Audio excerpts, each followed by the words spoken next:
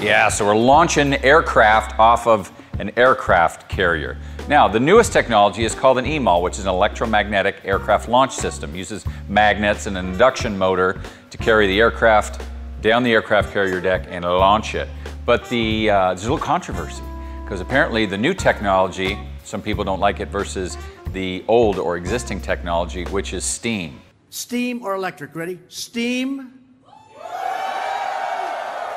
And apparently even the President of the United States is weighing in on this. They're saying, bring back the steam, which we're always gonna say bring back the steam, right?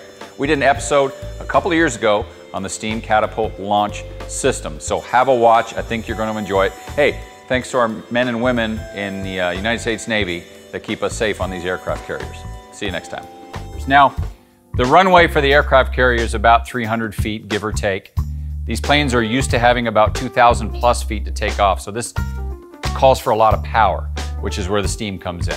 Now, the history of this is before World War II, they were launching planes off of boats in the ocean, but they were doing it with pulleys, gunpowder, jet fuel, springs, all sorts of things. So they needed a powerful, safer means than jet fuel of launching planes, and the steam system that was already on the ship came into play.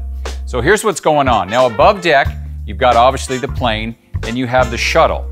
The shuttle is what gets that little cleat thing you see on the deck, the white thing here that gets propelled down the runway. Well, that has a tow bar, and the tow bar hooks to the plane. It also has a holdback bar, which keeps the plane from taking off, because when the catapult officer, it's the little guy sitting in this canopy right here, he's the one that makes the launch decision. He's calculating how much steam I need based on which plane I'm launching, how much it's carrying, the weight of it, and all sorts of good stuff.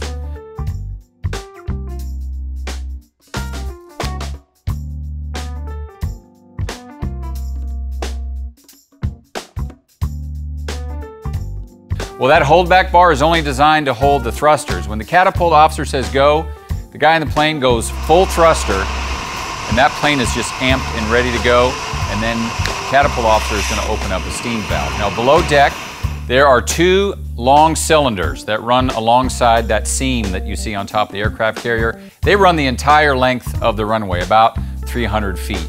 And in those cylinders are two pistons.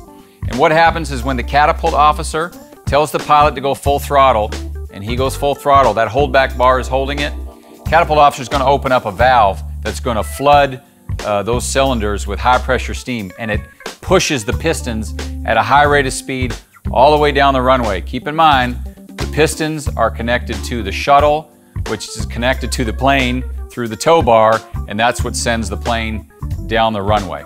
Now, another interesting note that I found is there's basically a mechanical zipper that's down the middle of those two cylinders. That's what keeps all the steam from leaking out, but as you can see from the video, there's still steam that kind of leaks out. That's what makes that iconic look after the plane takes off, or all the steam's venting out. So in review, we've got steam cylinders, we've got steam pistons, you've got a very fast acting steam valve, and a lot of pressure and power generated to launch a plane that size off into the air. So I hope you enjoyed this episode. I think these things are really cool to find out what goes behind the scenes, so I hope you enjoy the story behind the story like I do. So join me next week, we'll have another episode. Find us on social media, because we're everywhere. I'll see you next Friday on Steam Culture.